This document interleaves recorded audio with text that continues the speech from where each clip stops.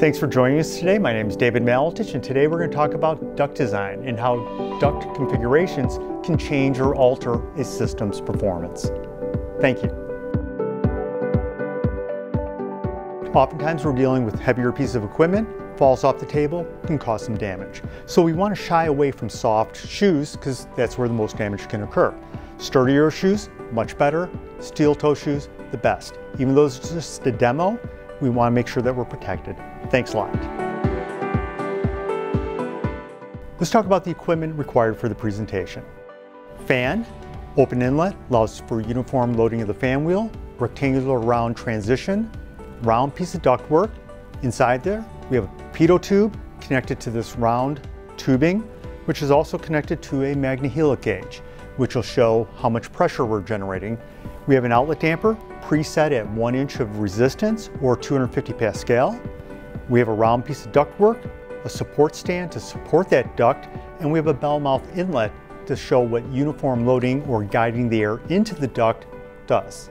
Thanks a lot. Now on to the presentation. And now to the demonstration. Fans on, generating about 250 Pascal or 1 inch of water resistance. That's our baseline number. Let's see what happens when we add this nice straight runner ductwork to the system. See, nothing's inside of it. See? See what happens.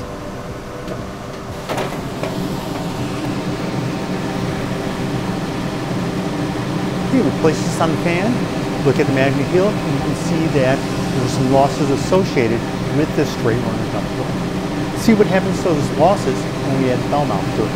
Just Bellmouth, again, nothing's inside of it. Just a regular Bellmouth Venturi. See what happens.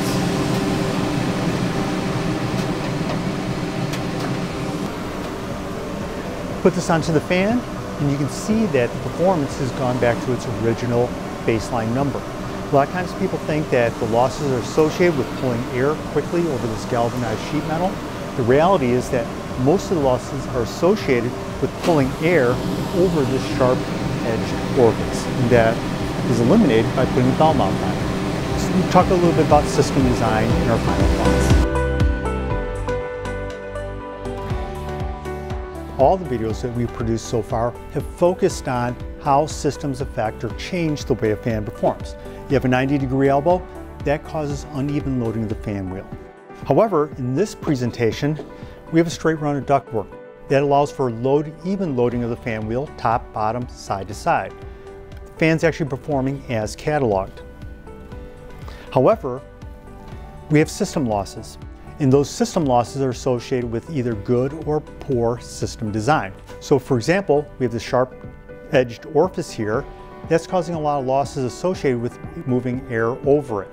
Putting a Bellmouth on it eliminates those losses. So as you can see, designing a good system, proper inlet conditions, no abrupt 90s, no abrupt transitions within that system can help make the system more efficient. Couple that with moving the air into the fan uniformly will produce the most economical or efficient overall system possible. Thanks a lot. Any questions, put it in the comment section below. Any other videos you'd like to see us manufacture or produce, put in the section below as well. We'd like to make them. Thanks a lot.